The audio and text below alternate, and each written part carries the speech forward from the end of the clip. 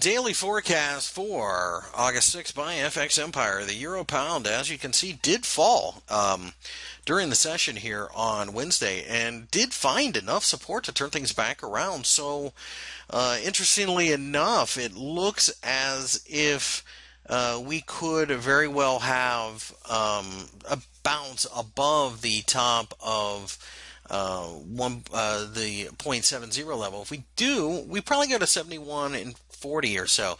Really, though, there's going to be easier ways at this point in time to trade both the euro and the pound. So we're going to avoid this market.